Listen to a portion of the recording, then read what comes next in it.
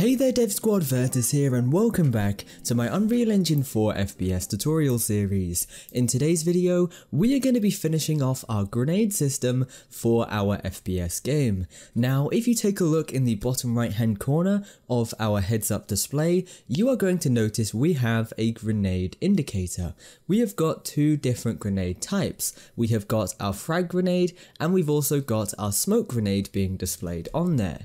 Now, as of right now, if you press the G key or the F key to fire off the various types of grenades, it is going to do that and it is not going to have any effect on your heads up display, and if you wanted to, you could throw as many as you want.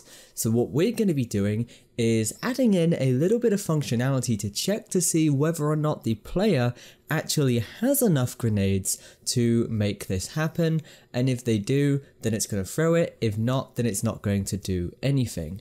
We're also going to be dynamically updating our heads up display so that it is going to show the number of grenades that the player has. So without further ado, let's go ahead and dive straight into it. So first things first, what we need to do is actually store the number of grenades the player has. And the way we're going to do this is by opening up our character blueprint. So open up your third person character blueprint, and then inside of here, what we're going to be doing is creating two variables, one for your smoke grenade and one for your frag grenade. So the first one is going to have the name frag grenade, and then the variable type, we are going to be setting this to an integer. And the reason why we're setting this to an integer as opposed to a float is because we don't need to have any decimal places. You either have a grenade or you don't, it's as simple as that. The default value, we are going to be setting this to 3. And then what we're going to be doing is creating a second variable, and we're going to be giving this the name smoke grenade. And then if we go ahead and compile this, once again, the variable type needs to be integer, and then the default value needs to be set to 3.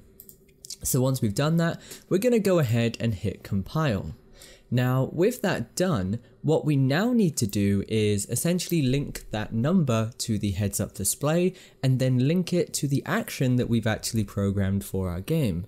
So what we're going to do is open up our FPS HUD widget blueprint, and inside of here, as you can see here, we've got two pieces of text for those two different grenades. Now the top one is going to be our frag grenade and the bottom one is going to be our smoke grenade. For the text content, instead of manually putting a number in there, we are going to be creating a binding. Now with this binding, all we're going to be doing is just simply grabbing the information. So having said that, we want to cast to the third person character. And as third person character, what we want to do is get our frag grenade to start with. So get frag grenade, and then we're simply going to put that into the string. Now we're not going to worry about minimum integral digits, as we just want it to display 1, 2 or 3. We don't want it to display 01, 02 or anything like that. And that bit there is as simple as that. Object wildcard, we're going to be setting this to get player character, as that is the owner of, this type. With that done, we're going to hit compile, and then we're going to go down to our smoke grenade and do the same thing. Create a binding, and with this, all we're doing is getting that information, and because it's stored in that third person character, we're casting to it so we can get the reference. And then as third person character, we are going to get our smoke grenade this time and simply place it into that return value just like that. Object wildcard is going to be get player character. Go ahead and hit compile on this and then hit play. And as you can see here, now on our heads up display, it is going to say 3 and 3 because that is the variables that we've got. Now what we don't have at the moment is the little X part. Now if you want to add the X part in there, what you would need to do is essentially just add a second piece of text, which I'm going to show you how to do now. So I'm going to set the default for both of these to 2 so we have a good understanding of the space. Now we're then going to bring in 2 text blocks, and these text blocks, they need to be exactly the same as what we've got here. So having said that, our anchor point needs to be the same. Anchor point is the bottom right, so we're going to anchor both of these pieces of text to the bottom right. So anchor, bottom right, and that's good. Next up, what we're also going to be doing is setting our font to the same size and the same type. So as you can see here, we've got Roboto, and then we're setting this to light size 15. So let's do that. Light size 15, 15, and light, just like that. The default content is simply just going to say X. We don't need to create a binding for this because we are not going to be changing this at all. With that being done, all we're going to do then is just scale these up and move these next to our numbers. So what it should look like is exactly like this. If we go ahead and hit compile now, it is going to look how it did originally. We've got one piece of text which is dynamically being updated, and then we have also got the X which is going to be consistent because that is always going to be on the screen. So with that being done now, what we can do is move on to the functionality of checking to see whether or not the player actually has enough grenades to be able to throw one. So once again, because all of this functionality is inside of the player character here, for our smoke grenade and our frag grenade, we are going to be adding it in here.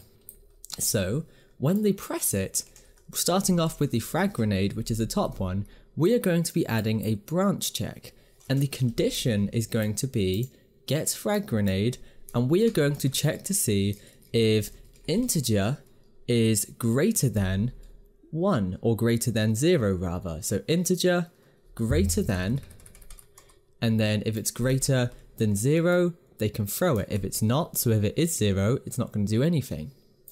And we're going to go ahead and do the same thing on the smoke grenade as well. So branch, and then for the condition, integer greater than, so if I spell it right, integer greater than integer, the B is going to be 0 and the A is going to be frag grenade, or smoke grenade rather, just like that. If it's false, it's simply going to do nothing. If we go ahead and hit compile, hit play, we should still be able to use our grenades. Now we can still throw as many of them as we want. So having said that, what we would need to do is go back in here, and after they throw this grenade, we are going to be taking away 1 from that number. So what we're going to do is get a reference to both frag grenade and smoke grenade, and then from frag grenade we are going to decrement integer. Now decrement is essentially just going to take away 1 and then set it, so it's going to save that variable. So let's go ahead and put this into the end of our sequence for frag grenade. So frag grenade, it's going to decrement the integer with our frag grenade. Over here, what we're going to do, same thing, all we're doing is decrement integer, and we're ending this off in the sequence after we have thrown it.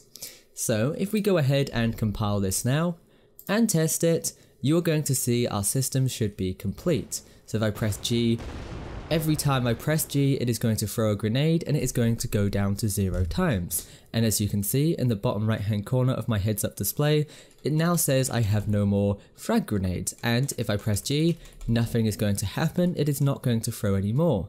Same thing with our smoke grenade, press F, and it is going to throw that smoke grenade. It's going to work perfectly, the number's going down. I've got one more I can throw. That's all good, and once it's done, that is it. Game over with our grenades. Now, there is one last thing that I want to show you how to add, which is pretty much straightforward, and that is simply just a pickup item for picking up grenades that, you know, the player can use to replenish their grenade count. So what we're going to do is simply create a blueprint class, and we're going to set this to the type grenade, frag, grenade, pickup. Inside of here, all we're going to have is a simple static mesh with the type sphere, shape sphere, and what we're going to do is when the player overlaps this, all we're going to do is simply increase that number. So we're going to set the collision preset to overlap all, and then event graph. Inside of here, actor event begin overlap, we're going to cast to the third person character, and as third person character, if they pick it up, we are going to get, or rather we are going to increment, actually, so let's start off by getting a reference to the frag grenade. So get frag grenade, and then we are going to increment that integer. So we are going to be adding 1 to it and then setting it. And it's as simple as that. After we've done that, what we're going to do is destroy this actor to make it disappear. And that's all good. If I was to put one of these in my scene here, we can test this. So let's see if we can find our little sphere over there, run up to it, and as you can see, I've now got 4 frag grenades. Now, you guys can play around with the appearance of these grenades. You can use a different static mesh, you can make it smaller. Personally, I think that's a bit too big, so I'm going to set this to 0.25 by 0.25, hit compile, and we're good to go. Now, that is our frag grenade pickup sorted. To make one for the smoke grenade, all we're doing is duplicating this, and we're going to call it smoke grenade pickup. Just like that. And then we are going to go in here, and instead of incrementing the frag grenade, we are going to increment the smoke grenade. So get smoke grenade and feed it into our increment integer, just like that. We're going to leave the rest of the code just the way it is. So if we go ahead and put some of these in here into our scene, so let's say I go and chuck 3 of them over into our level just over here, we are going to be able to see that we can increase our number of smoke grenades as well. So 1, 2, 3, 4, 5, and we can use these, and there we go. And I can just keep on throwing these because I've got lots of them. So that is absolutely everything for this video. I hope you have enjoyed it and your smoke grenade and frag grenade system is now complete. I hope you have a lovely day, thanks for watching, and as always guys, stay awesome, keep creating. Your boy Virtus, signing out. This video was made possible by my supporters on Patreon. If you want more videos like this, check out my Patreon page using the link in the description. To stay up to date on new releases, make sure you follow us on social media.